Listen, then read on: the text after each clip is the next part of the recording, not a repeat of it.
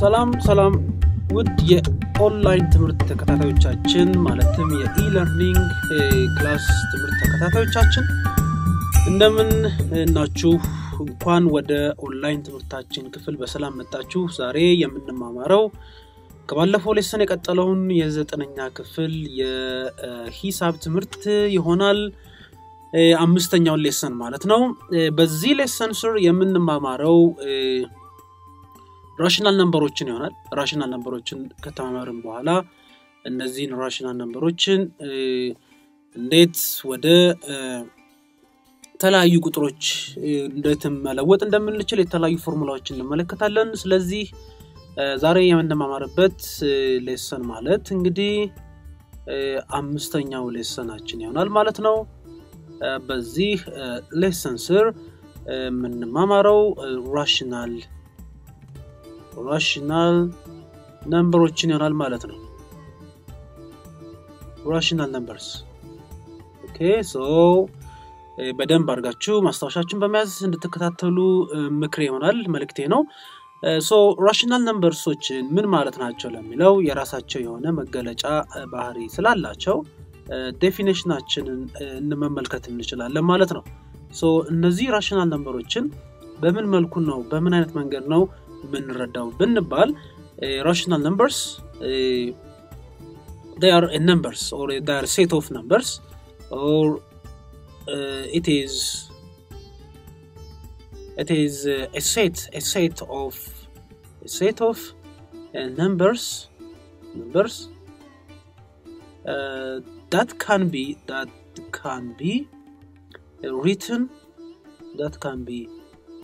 written in the form of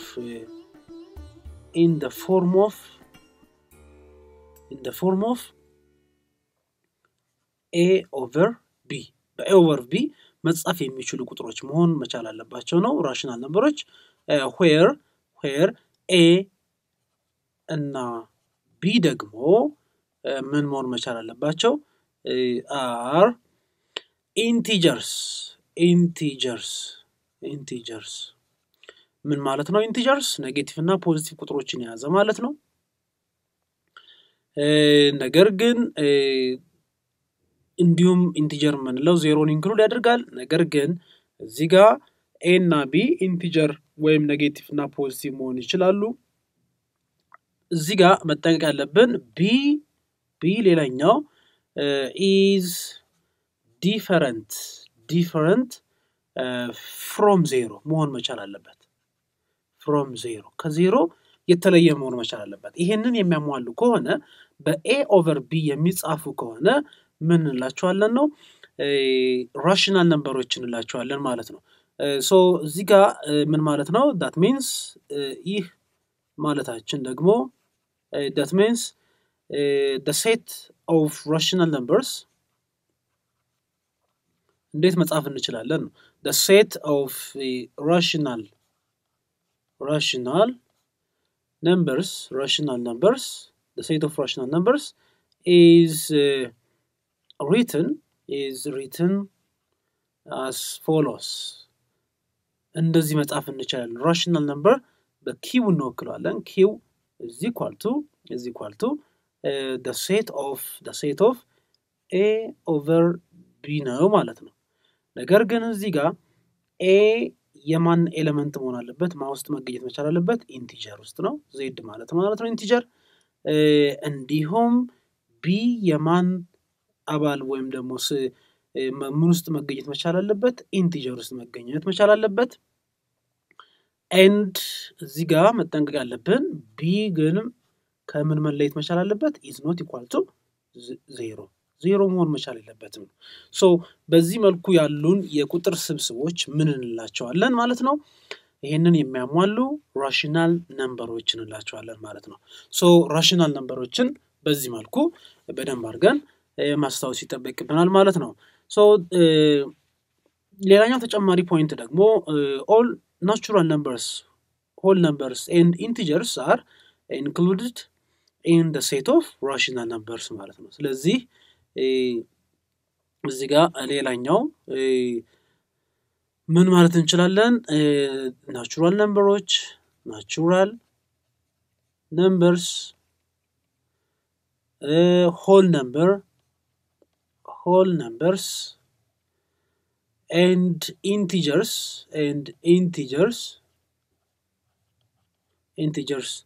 are included in the set of rational numbers. rational numbers ውስጥ ማን መካተት ይችላሉ? ናቹራል ነምበሮች፣ ሆል ነምበሮች እንዲሁም ኢንቲጀሮች መካተት ይችላሉ ማለት ነው። ሶ በዚህ መልኩ መረዳት ይጠበቅብናል። ሶ አጠቃላይ እዚህ ጋር ስንመለከተው ስለ rational number in general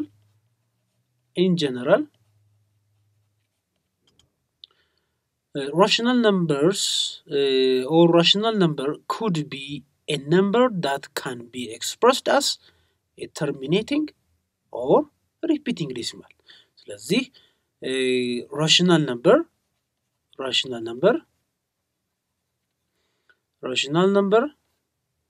can be a number that can be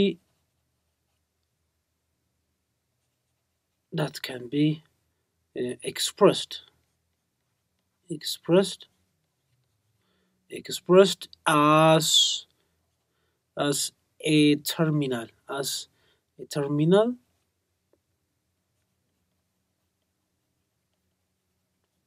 as a terminal or a terminating or repeating decimals. ስለዚህ ማንኛውም ዴሲማል ቁጥሮች ሆነው ራሳቸውን የሚደጋግሙ ሊሆኑ ይችላሉ ወይም ደግሞ የማይደጋግሙ ቁጥሮች ቢሆኑም እነዛ ሁሉ ማንን መወከል ይችላሉ ነው? ራሽናል ቁጥሮችን መወከል ይችላሉ። ሶ በዚህ መልኩ እንረዳዋለን። ለምሳሌ ኤግዛምፕል ብንመለከት እዚህ ጋር identify the following rational numbers are terminating or repeating. ለምሳሌ identify the following numbers are repeating or terminating.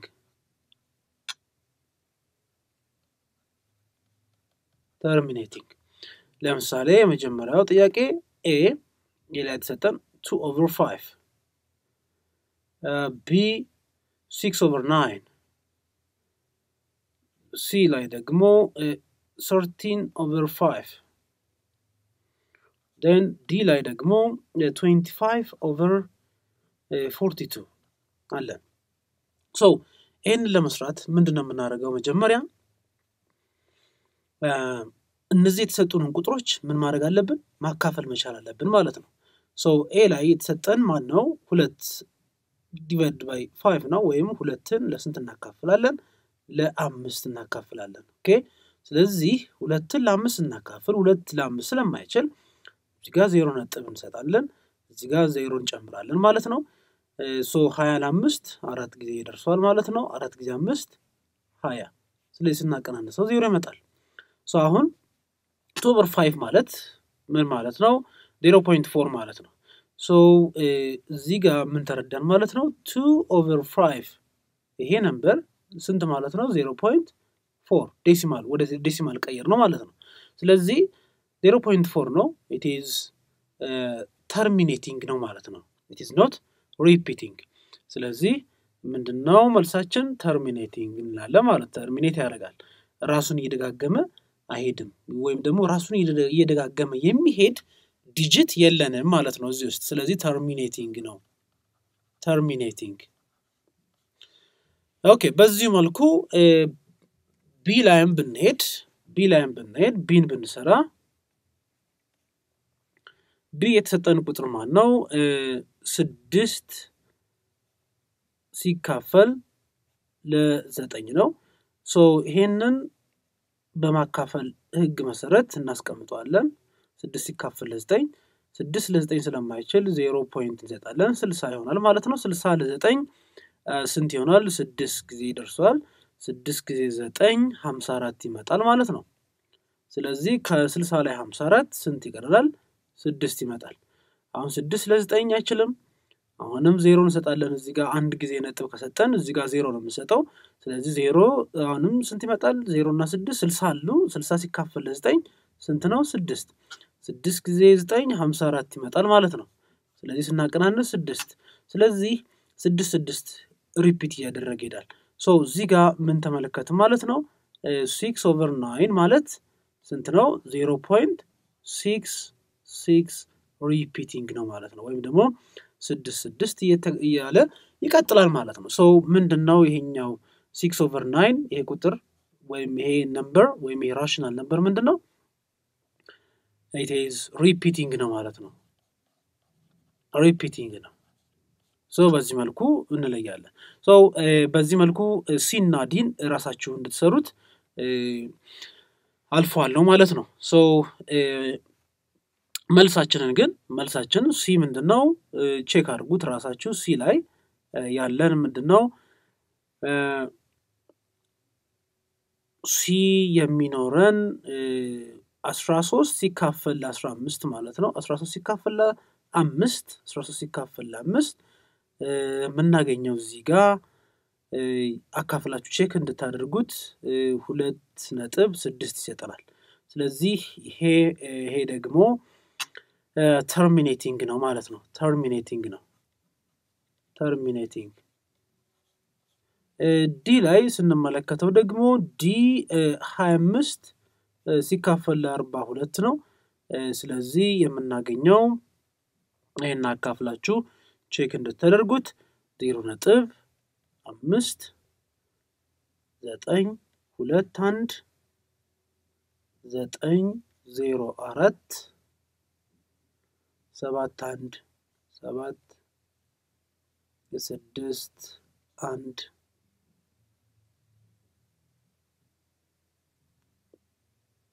9 አለን 6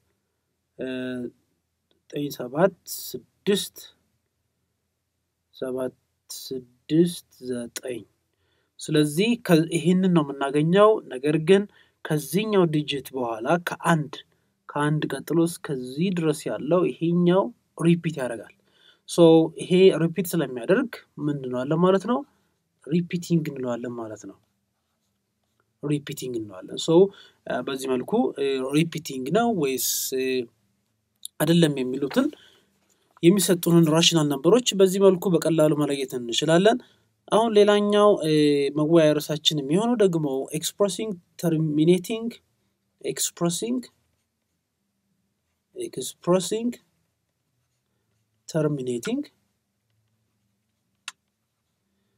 and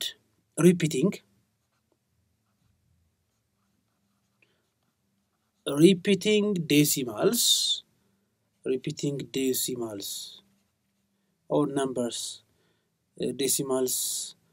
as fraction ወደ fraction መቀየር ማለት ነው ሶ እዚህ ጋር የምንወያይበት ርዕስ ይሄ ይሆናል ማለት ነው ስለዚህ መጀመሪያ ስለማን አውራ for terminating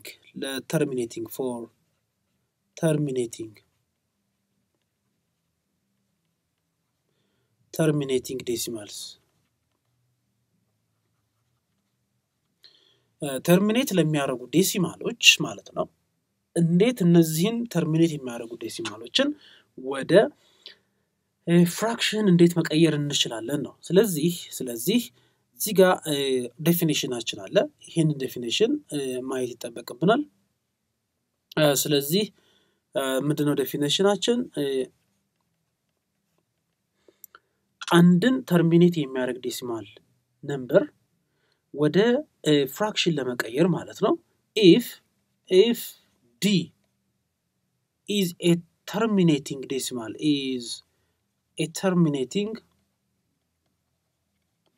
decimal terminate decimal number ቢሆን ማለት ነው number that has n digits after the decimal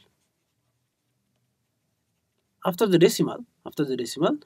point ማለት ነው ከዴሲማል ፖይንት በኋላ n ዲጂቶች ቢኖሩት ያ የተሰጠን ዴሲማል ነምበር ማለት ነው then the fraction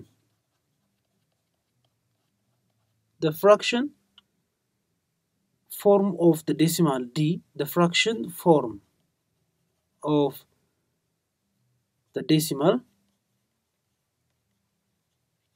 የተሰጠን ዴሲማል ማለት ነው d can be written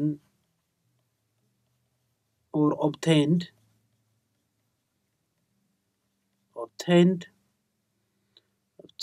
by this formula ስለዚህ ይሄ ዴሲማላችን ነው ወደ ፍራክሽንስ እንቀይረው d is equal to 10 the power of n አለን ሲባዛ d አለን ሲካፈል n the power of 10 the power of n አለን ማለት ነው ሶ በዚህ መልኩ ይሄን ፎርሙላ በመጠቀም ማንን ዴሲማል ፖይንትን ወደ ፍራክሽን መቀየር ይቻላል ማለት ነው ሶ note that every terminals decimal can be expressed as fraction with a denominator of 10 100 1000 and 10000 and so on ስለዚህ ማንኛውም ተርሚኔት የሚያደርጉ ዴሲማል ነምበሮች በምን ወደ ፍራክሽን ስንቀይራቸው በምን ማካፈል እንችላለን ዲኖሚኔተራቸውን በ10 በ100 በ1000 በ10000 ያለ በሚሊዮን ያለ እንዲቀጥልን በ10 ብዜቶች ማካፈል እንችላለን ነው ስለዚህ እዚህ ጋር ኤግዛምፕል ብንመለከት ለዚህ ኤግዛምፕል ብንመለከት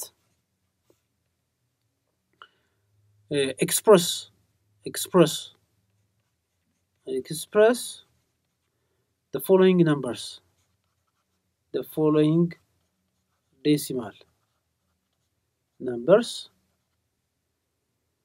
as fraction ወደ ፍራክሽን ቀይሩ ቢንባል እንደዚህ ብንባል ለምሳሌ a አለን a ላይ 0.125 ቢሰጠን ይሄንን ወደ ፍራክሽን እንዴት ነው የምንቀይረው ስለዚህ ወደ ፍራክሽን የምንቀይረው መጀመሪያ ከተሰጠን ላይ ከዚህ ቁጥር ላይ ምን ማወቅ አለብን ከዚህ ቁጥር ላይ ማንን ማወቅ አለብን ይሄን የተሰጡትን ማናማንን ዲን ማወቅ አለብን ኤንን ማወቅ አለብን ስለዚህ ዲ ማለት የሚሰጠን ዴሲማል ፍራክሽን ነበር ነው ስለዚህ ዲያችን ማን ነው እዚህ ጋር የተሰጠን ቁጥር ነው 0.125 ነው ኤን ደግሞ ማን ነው እዚህ ጋር ኤን ማለት ደግሞ ከዴሲማል ፖይንቱ በኋላ ያሉት ነምበር ኦፍ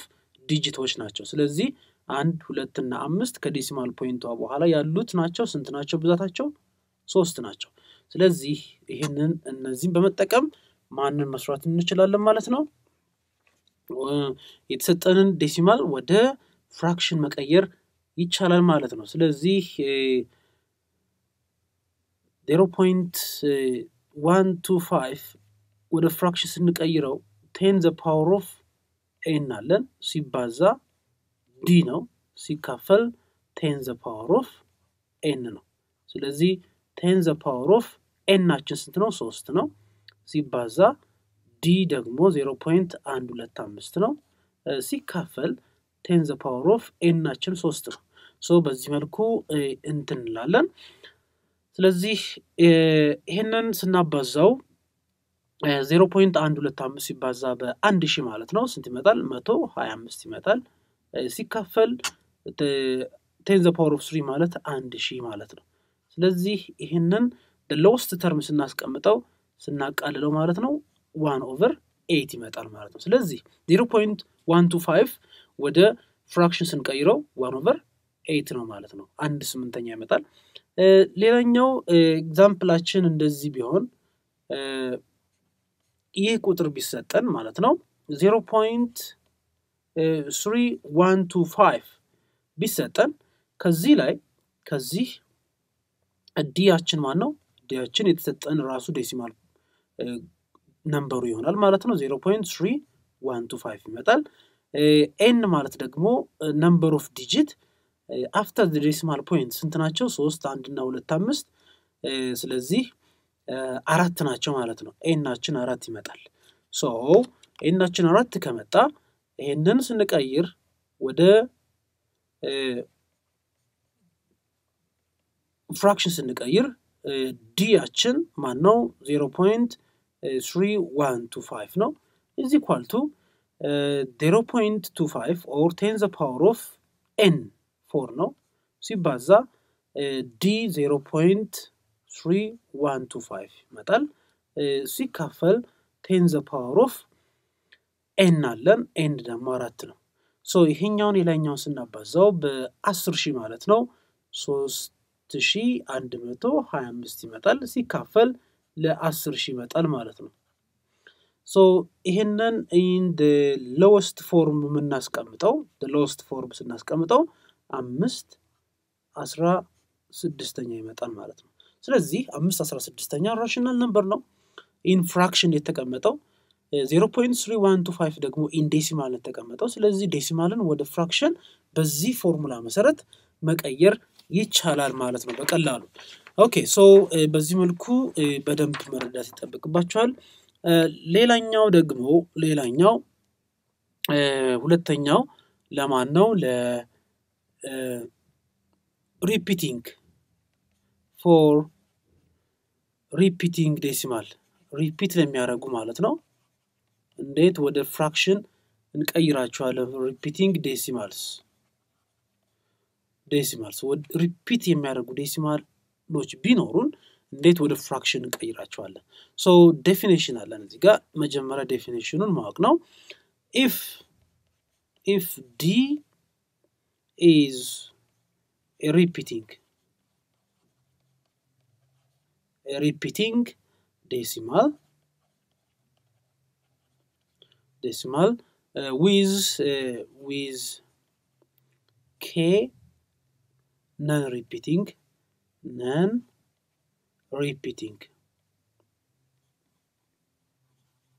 non-repeating digits and p ደግሞ repeating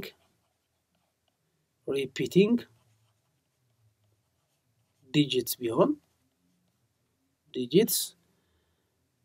after the decimal point ማለት ነው after the decimal point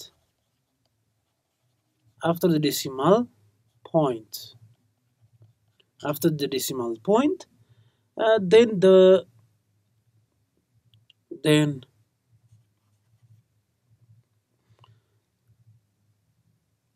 the following formula used to change the decimal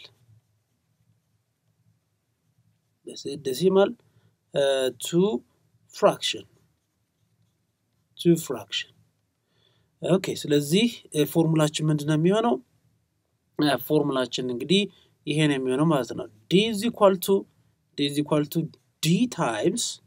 10 the power of k plus p አለን ሲቀነስ 10 the power of k ነው የምንለው the whole ሲካፈል 10 the power of k ሲደመር p አለን ሲቀነስ 10 the power of k በዚህ ፎርሙላ መሰረት ሪፒት የሚያደርጉ ዴሲማል ቁጥሮችን ወደ ፍራክሽን መቀየር እንችላለን ስለዚህ እዚህ ጋር መታወስ ያለበት d ዴሲማል ቁጥራችን ነው k ምንድነው k non repeating digit ነው p ደግሞ ሪፒት የሚያደርጉት ዲጂቶች ናቸው ከዴሲማል ፖይንቱ በኋላ ማለት ነው በዛ ይሄንን ፎርሙላ መጠቀም አንድ ሪፒት የሚያደርግ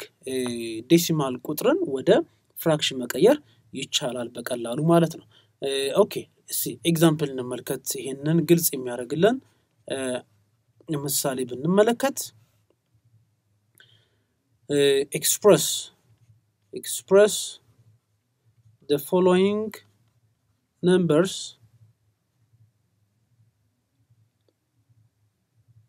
into fraction okay ስለዚህ የመጀመሪያው ጥያቄያችን ይህ ቢሆን a ላይ b ላይ የሚሰጠን ወይም a ላይ ሊሰጠን የቻለው ይህ ቢሆን 1.635 is repeating ስለዚህ ለዚህ ምንድነው የምንለው ከተሰጠን ቁጥር ውስጥ መጀመሪያ የሚሰጡን k p እና d ማወቅ ነው ስለዚህ d ያችን ማን ነው ራሱ ነው 1.635 repeating ነው k ደግሞ k ምንድነው k ማለት non repeating digit ከዴሲማል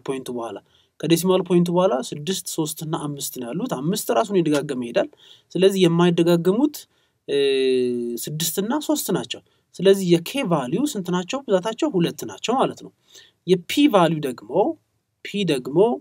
የሚደጋገሙ ስንት ነው የሚደጋገሙት ስንት ናቸው 1 5 ነው ራሱን ይደጋገም የሚሄደው ስለዚህ የሚደጋገሙት ቁጥሮች 1 ሊሆኑ ይችላል 2 ሊሆኑ ይችላል ከዛም በላይ ቁጥሮች ሊሆኑ ይችላሉ ብዛታቸው ማለት ነው ስለዚህ እዚህ ጋር p አንድ ቫልዩ አለን ስለዚህ ፎርሙላውን በመጠቀም ይህን ሪፒት የሚያደርግ ዴሲማል ቁጥር ወደ ፍራክሽን መቀየር ይቻላል ማለት ነው so d is equal to d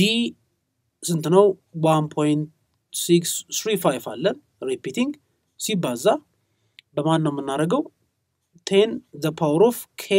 plus p 2 እና 3 እንደምራለን 2 እና 1 እንደምራለን ሲቀነስ 10 the power of k ነው 10 the power of k ማለት ደግሞ 2 ነው ሲካፈል 10 the power of k plus p ማለት 2 ሲደመር 1 ማለት ነው ሲቀነስ 10 the power of k ነው k ደግሞ 2 ነው so በዚህ መሰረት ዲን መቀየር እንችላለን ዲ ደግሞ ማን ነው 1.635 ነው ማለት ነው ስለዚህ ስንተካቸው እዚህ ጋር 1.635 ሪፒቲንግ አለን ሲባዛ 10 2 ሲደመር 1 3 10 the power of 3 አለን ሲቀነስ 10 the power of 2 ሲካፈል 10 the power of 3 ይመጣል ሲቀነስ 10 the power of 2 ኦኬ ስለዚህ እዚህ ጋር ይሄንን ሁለቱንም ነጣጥልና አባዛቸዋለን ስለዚህ 1000 ማለት ነው 10 the power of 3 በ1000 ስናባዛው እቺ ነጥቧ ወደ ቀኝ 3 ትሄዳለች 3ቱ 0 ትሄዳለች ማለት ነው ስለዚህ እንት ይመጣል 1 6 3 5 ይመጣና 5 ራሱ ስለሚደጋግም 5 ሪፒቲንግ ትመጣለች እዚህ ጋር ሲቀነስ ይሄ ሲባዛ በመቶ 2 ይሄዳል ማለት ነው 2 ዲጂት ወደ ቀኝ 2 ጊዜ ወደ ቀኝ ይሄዳል ዴሲማል ፖይንታችን ስለዚህ 1 ነጥብ 635 የነበረው 1 6 3 ይልና ነጥብ 5ቷ ሪፒቲንግ እዚህ ጋር ትመጣለች ማለት ነው ኦኬ ሲካፈል ይሄ 1000 ነው 1000 ሲቀነስ 100 አለን ማለት ነው ኦኬ ስለዚህ ከዚህ ላይ ይሄንን ስንቀንስ ስንት እናገኛለን 1472 እናገኛለን ሲካፈል ከ1000 ላይ 100 900 እናገኛለን ስለዚህ እዚህ ጋር ምን አገኘን ማለት ነው 1.635 ሪፒት የሚያደርግ ዴሲማል ነምበር ወደ ፍራክሽን ሲቀየር 1472 ሲካፈል ለ900 ይሆናል ማለት ነው ሶ በዚህ መልኩ ሪፒት የሚያደርጉ ፍራክሽን ነምበሮችን መቀየር ይቻላል ማለት ነው ይቻላል በሁለተኛ ምሳሌ መሰረት ቢ ላይ ይሄንን ብንመለከት 0.5 5 1 2 አንድ እና ሁለት ሪፒት የሚያደርጉ ናቸው ሶ እዚህ ጋር በቀላሉ ለመረዳት ሪፒት የሚያደርግ ነው መጀመሪያ ስለዚህ ዲ ቫልዩአችን ማለት ነው 0.512 ሪፒት ያደርጋሉ አንድ እና ሁለት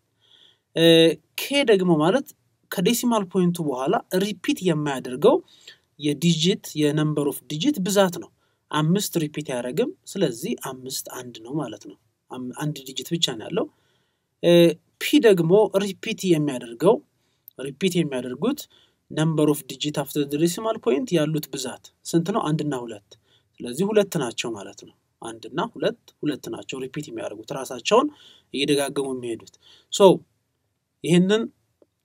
ሪፒት የሚያደርግ ዴሲማል ነምበር ወደ ፍራክሽን ለመቀየር ዲ is equal to ማለት ነው 0.512 is equal to ፎርሙላችን ዲ ሲባዛ ዲያችን ደግሞ ማለት ነው 0.512 ነው ሲባዛ 10 the power of k plus p 10 the power of k ስንት ነው 1 ነው ሲደመር p 2 ነው ሲቀነስ 10 the power of k ስንት ነው 1 ሲካፈል 10 the power of k plus p k 1 ነው ሲደመር 2 ሲቀነስ 10 the power of k አለ 10 the power of k ማለት 1 ነው ኦኬ ስለዚህ እዚህ ጋር ስንሰራው 0.512 አለን ሲባዛ 10 the power of 3 ማለት ነው 10 the power of 3 ማለት ነው ሲቀነስ 10 the power of 1 ሲካፈል 10 the power of 3 ሲቀነስ 10 the power of 1 ስለዚህ ይሄንን በዚህ ስናባዛው 3 ዜሮዎች ይሄዳሉ እቺ ዴሲማል ፖይንቷ 3 ጊዜ ትሄዳለች ስለዚህ 5 1 2 ነጥብ 1 2 ራሳቸው ይመጣሉ የሚደጋገሙት ማለት ነው ሲቀነስ በ10 ስናባዛው ይሄን ደግሞ 5 ነጥብ 1 2 ሪፒቲንግ ይመጣል ሲካፈል ከ1000 ላይ 10 ስንቀንስ ስንት ይመጣል 990 ይመጣል ሶ ይሄንን ከዚህ ላይ ስንቀንስ ስንት ይመጣል 507 ይመጣል 507 ሲካፈል 990 ሶ እዚህ ጋር ይሄንን ዴሲማል ነምበር 0.512 ወደ ፍራክሽን ስንቀይረው ስንት ነው ማለት ነው 507 ሲካፈል ለ990 ነው ማለት ነው ሶ በዚህ መልኩ ሪፒት የሚያደርጉ ዴሲማል ፖይንቶችን በቀላሉ መቀየር ይቻላል ማለት ነው ኦኬ ተማሪዎች እነዚህን ራሽናል ነምበሮችን እንዴት መለየት ቻለን የሚለውን አውቀናል ሪፒት የሚያደርጉ ዴሲማል ፖይንቶችን ወደ ፍራክሽን መቀየርና ተርሚኔት የሚያደርጉ ዴሲማል ፖይንቶችን ወደ ፍራክሽን ምን ቀይርባቸው ሁለት ፎርሙላዎች አይተናል እነዚህ ሁለት ፎርሙላዎችን በመጠቀም የተለያዩ ጥያቄዎችን በመስራት ማስታወስ ይተበቅባቸዋል ማለት ነው ሶ ተማሪዎች የዛሬው ለሰንን እዚህ ላይ እንጨርሳለን በቀጣዩ ለሰን እስከምንገናኝ ድረስ ማንበብና ማጥናት ይተበቅባቸዋል መልካም ሁሉ ተመኘው ባይ ባይ ቻው